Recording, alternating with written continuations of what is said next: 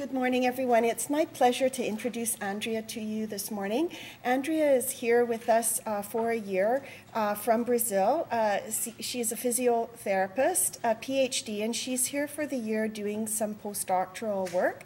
She's going to speak to us this morning on some of the evidence supporting pelvic floor physiotherapy techniques. English is not Andrea's first language, and I know she's slightly nervous to be speaking to us in English, but I have every confidence that it will be fine. So, Andrea.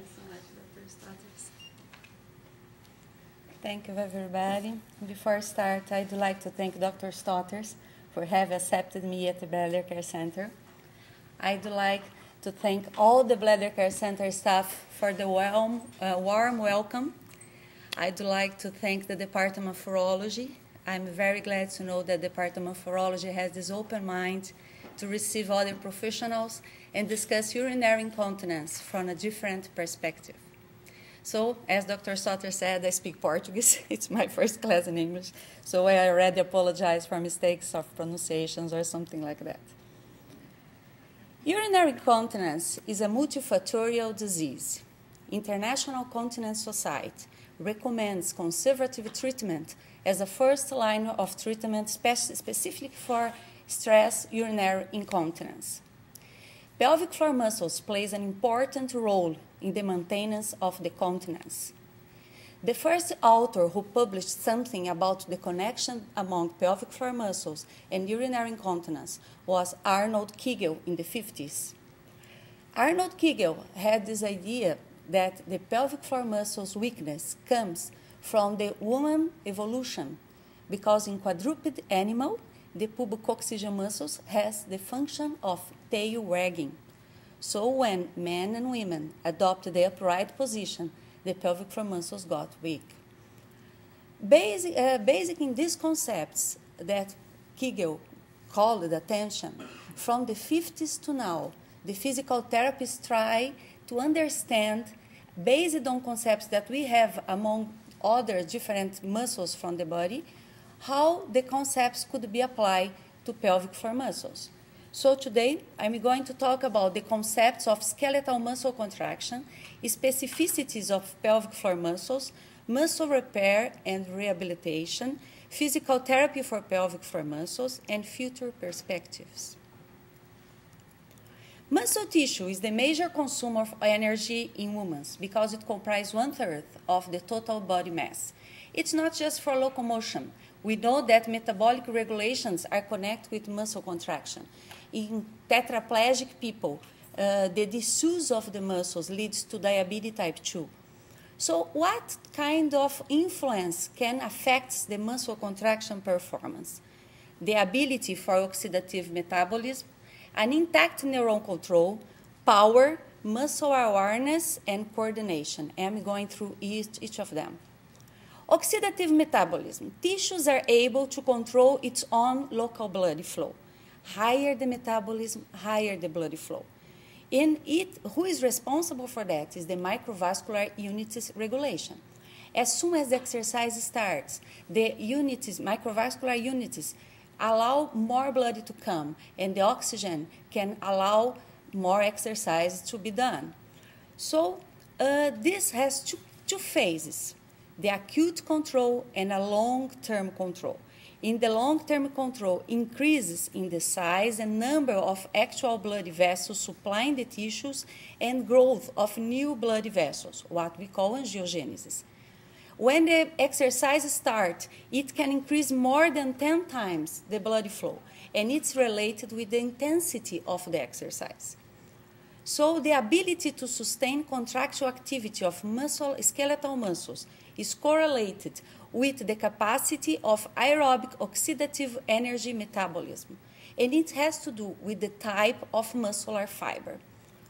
We know that genetic code under racial influence determines the amount of fiber type 1 or type 2. Usually, the muscles has an equal mixture of the fibers. A specific training can convert type 1 in type 2 fibers, or vice versa. So, muscular fiber type 1 contract slowly, tonic contraction, constant reflex input, generate energy for ATP via aerobic metabolism. Muscular fiber type 2, the energy is predominantly generated anaerobically.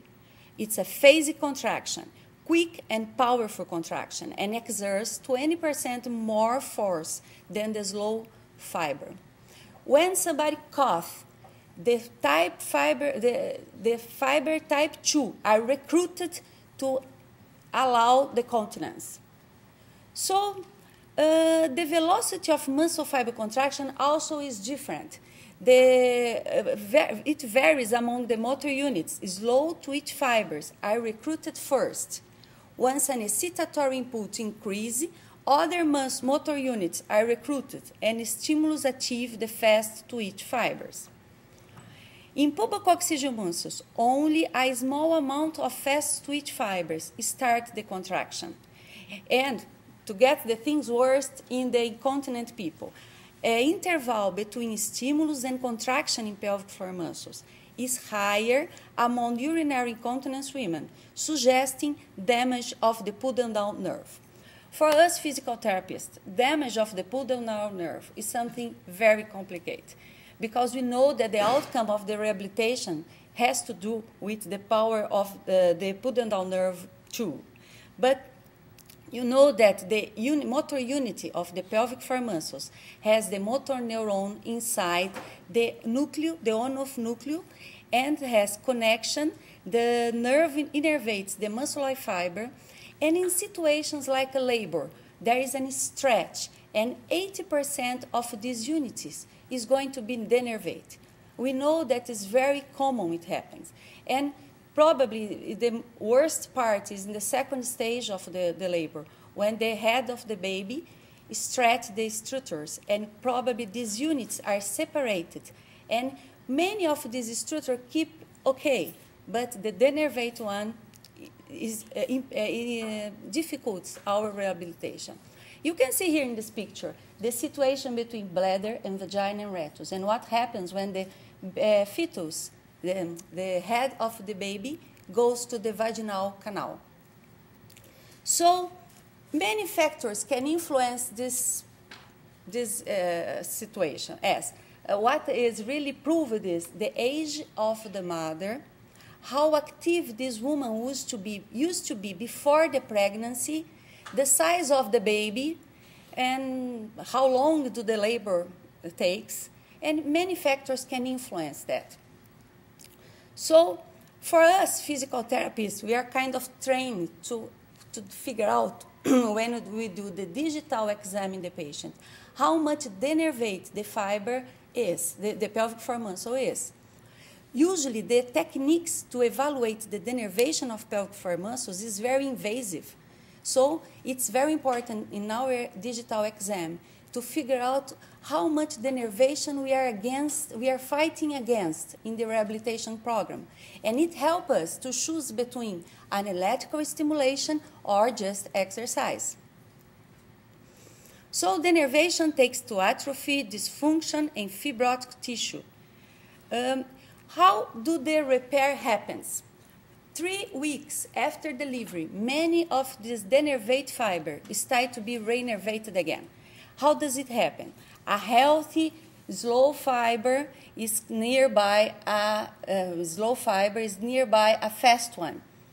When the woman starts to exercise or something like that, the healthy one will assume the role of the denervate one. So the new pelvic floor muscles is reinnervated again, but in a different design. It's a morphologically different design. So it's possible to recover after the delivery? Yes, it is. But we need to remember that the pelvic floor muscles is a little bit different. And because it has 70% of slow fiber, it's very probable that the new one will adopt the function of slow fiber and not fast fiber. These are things that the physical therapist has to have in mind when we develop a protocol of rehabilitation for the patient. So, power. Muscle architecture has to do with muscular power. We don't expect that a small muscle as a pelvic floor has the same power that a quadriceps muscles. But also, the quality of contraction is also important. You know that to happen the contraction, it has to have an overlap about actin and myosin inside the sarcomere. So during the contraction, the overlap happens of actin and myosin and generates something that we call active tension inside the sarcomere. It has to happen starting from an optimal point. If the muscle fiber is too stretched or too short, this contraction is not good. So we know the active tension decrease under muscles of stretching beyond 150% of its normal resting length. Also, we know that active tension is very low when the site part of contraction is around 70% of its normal resting length. So if you take this general concept of muscular contraction to pelvic floor muscle, we can think about our patient with prolapse or overactivity of the pelvic floor muscles. This patient has has difficulties for contraction. So we know that distensible and stiff muscle fiber decrease the ability to generate power. And patients with prolapse of pelvic organ are known to achieve poor results when submitted to exercise. If you see this kind of schema from an ultrasound, you are going to see here, the first one, the normal bladder. Then, Jason said I could, okay. Then what happens is the effect of the elevator contraction acts on the urethra and lifts bladder base. In prolapsed patients, when you make the contraction, the effects of the elevator contraction presses against a posterior bladder wall. So, prolapsed patients is not a good candidate for conservative treatment. On the other hand, overactive pelvic floor muscles also presents with muscular weakness and early fatigue. We know the pathophysiology of stress urinary incontinence that many factors can influence, as congenital anomalies, injuries and disease of the nervous system, abnormalities of the bladder itself, age, menopause, habits of life, obesity, but the winner is still the childbirth and maternal injury. Connective tissue of the lower urinary tract is something that we physical therapists can't fight against because we work with striated muscles. And you know that endopelvic fascia composition is elastina, collagen, and smooth muscles. So when the patient comes to us with extensive damage of the connective tissue, she's not a good candidate for conservative treatment also. We can't help her too much. So the consequence of pelvic floor muscles are incontinence, pain, and prolapse and sexual dysfunction. And we know that the good candidates for conservative treatments are the high-risk continence that we call pregnant women who experience increased abdominal pressure in occupational activities of manual labor, carrying weight, for example, women who has asthma, bronchitis, and smokers, obese, and also athletes, because it all the time it's overloading the pelvic floor muscles. So the prognostic factors to conservative treatments are the severity of the dysfunction, the duration of the symptoms, and the hormonal status. But again, I need to remember that sometimes the factors doesn't help, but the outcome is good.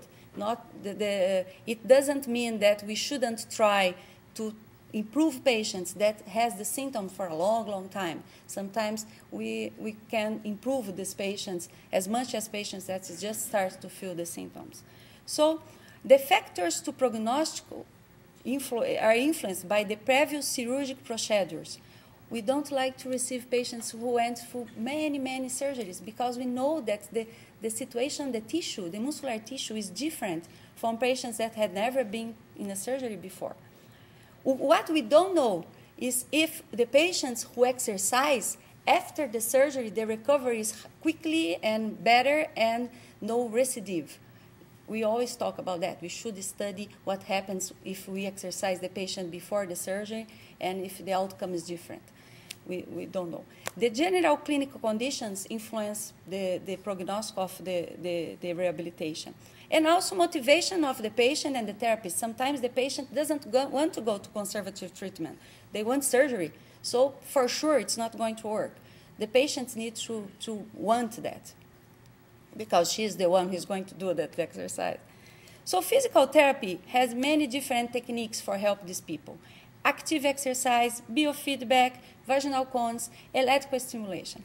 Electrical stimulation is not the focus of today, but electrical stimulation is a powerful tool among the physical therapists because not just we can contract muscles that are denervate, but also we can inhibit smooth muscles as the trussor. So we can use electrical stimulation in overactive bladder.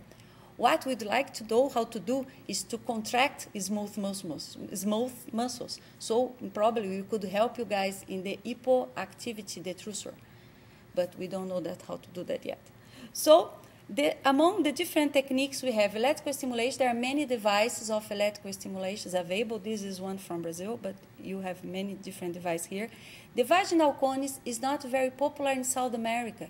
It's very popular in North America. Probably because it's expensive for our population.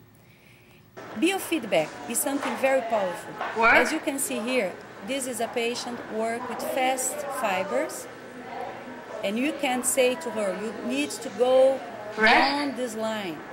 And now we are going to work with the slow fibers, and she's going to keep the contraction, keep the contraction, keep the contraction, and then relax. Rest. So we can design a protocol based on what we find in our patient. The stage for rehabilitation. The first one is information. It's proved that the patients that understand what's happening with her changes everything. There is the mictional diary that you guys know that. The mictional diary is many different types of mictional diaries. Some of them is very complicated to fill. You need to write the amount of urine, the amount of water, but it doesn't have to be complicated. We have one here that we use to people who doesn't know how to read very well. And it just shows pictures of situations. The first one is a normal voiding. The second one is stress urinary incontinence. This one is a urgency, urge incontinency, nocturia, and enuresis, nocturnal enuresis. And on the other side of the paper, the patient just write what time happened what. This kind of mictional diary can be used with children too.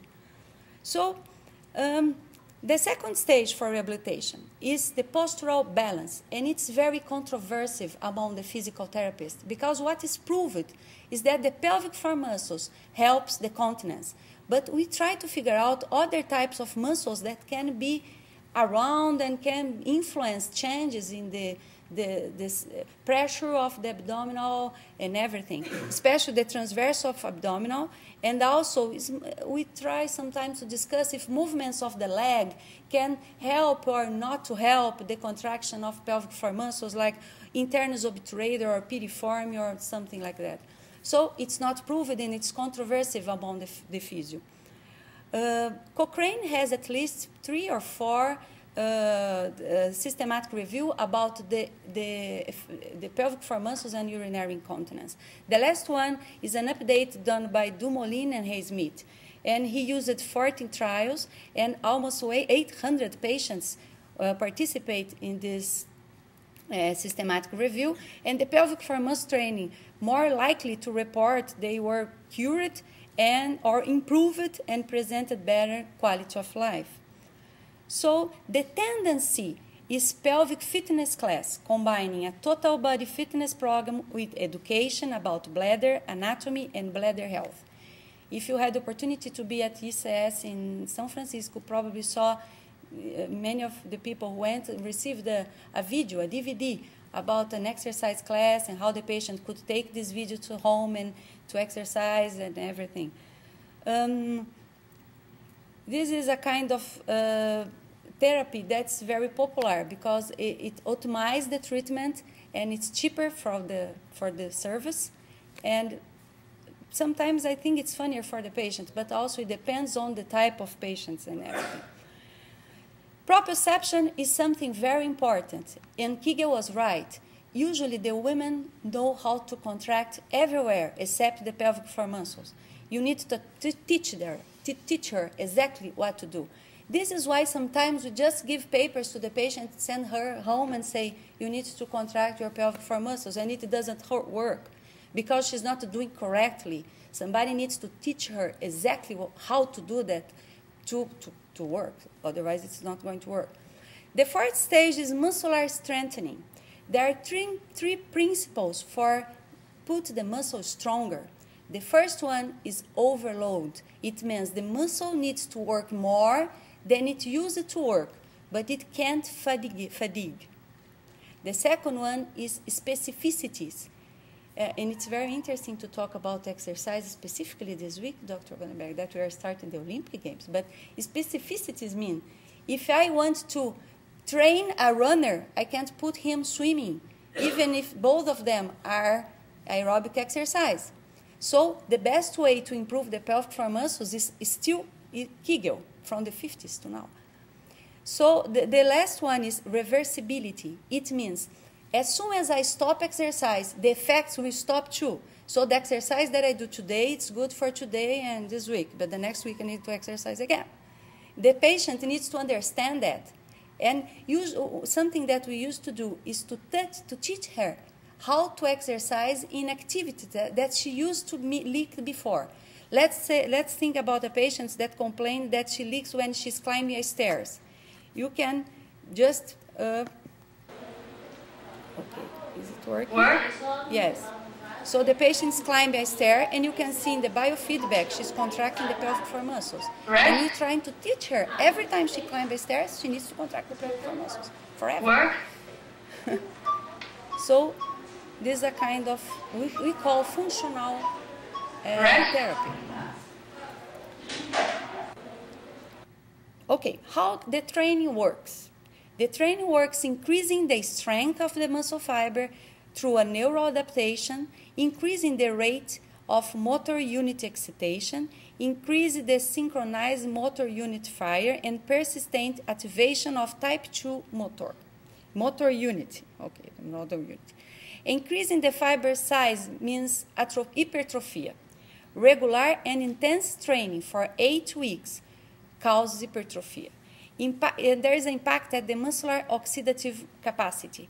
Which is the best protocol for pelvic floor muscles? We don't know. What we do know is that fatigue may be the reason why pelvic floor muscles exercise fails and urinary incontinence occurs and must be avoided in the rehabilitation program. So see, you know that we must exercise these people, but we don't know how many contractions they need to do.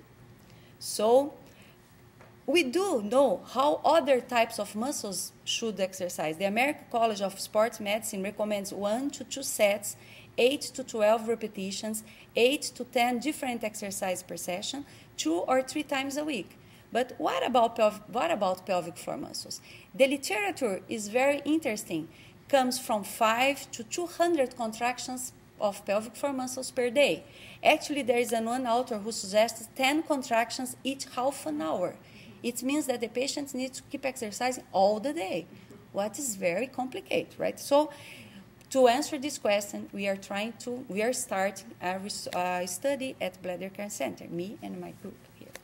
So we are going to evaluate the oxygen consumption of the pelvic floor muscles during exercise in continent and incontinent women using NIRS, near infrared spectroscopy, and it's a pilot study.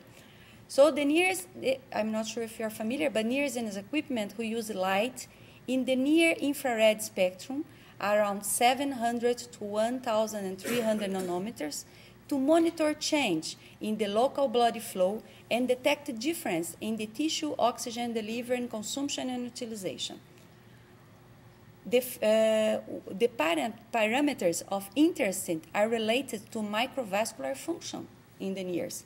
We are going to assess the recovery interval of muscle oxygenation at the muscle reoxygenation rate. And we are going to ask to answer and to contribute answering this question, which is the best protocol for contraction. And we would like to ask you to help us to answer this question and send patients for our study, because we need patients for our study. It's going to start in 2 weeks, and we would like to ask you to help us with these patients. So this I would like to tell you. Thanks very much. I'm supported by CAPS, and this is the hospital where I came from in Brazil. CAISME is the name. Thank you for everybody.